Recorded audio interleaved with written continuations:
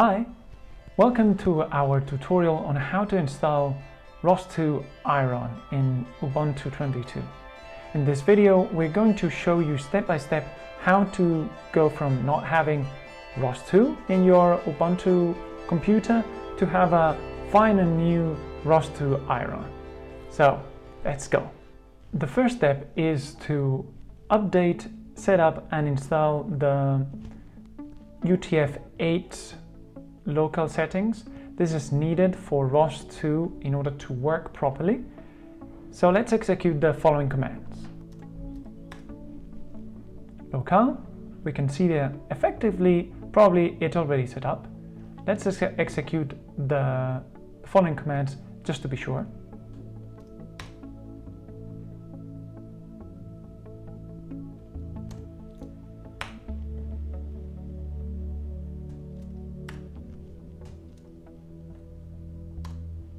As you can see, I had, in my case, this numeric, for example, it's set up like this, and language was US. In this case, I had it already set up, but in your case, maybe you might have different setups.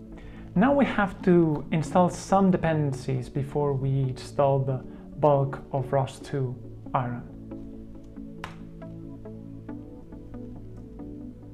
Here we have to press enter just to be sure that we want to add the universe.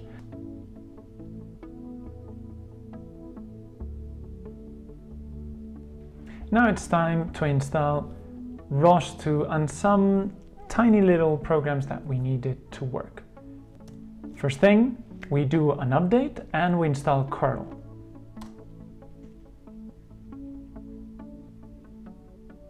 There we go. Now, using curl, we're going to download this ROS archive keyring. Now with this command, we are adding ROS to our repositories in Ubuntu so that afterwards we are going to be able to update the ROS packages as any other package in the Ubuntu distribution. Now, this last step before installing ROS2 is not necessary per se, but if you're going to develop in some way, which probably you are going to do because you're a ROS developer, you'll need to install the ROS dev tools. Here, just select yes. We now again do an update just to be sure that everything is updated. And now we do an upgrade just to be sure that some packages we have them the latest versions. We select Y for yes. And finally, we execute this command. This command allows you to install ROS Iron Desktop, which means everything needed for anything related to ROS. You'll have Gazebo, you'll have RViz, all the bells and whistles from a ROS distribution.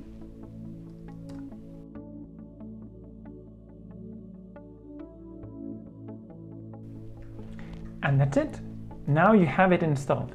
To be sure that it's working, you have to do two things. First thing is we source opt ROS Iron setup.bash, and then we do a ROS2 topic list, for example.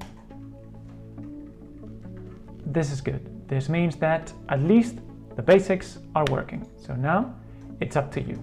If for whatever reason you need a faster and easier way of having ROS2 Iron working out of the box without any hassle, you can use the construct.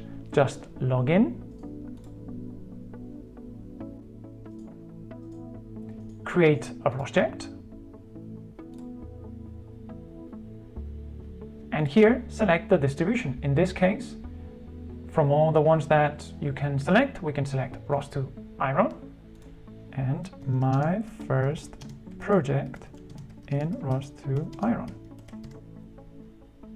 You can make it private or public. Let's do it just public and my project. A description explaining what it is. And then create. That's it. Now you just have to run it. And in a few seconds,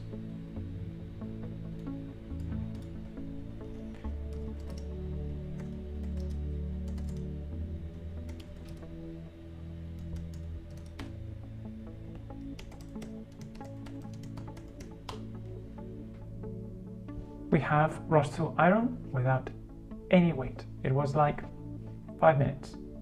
Okay, so that's all for today. Thanks, and see you in the next video. Peace.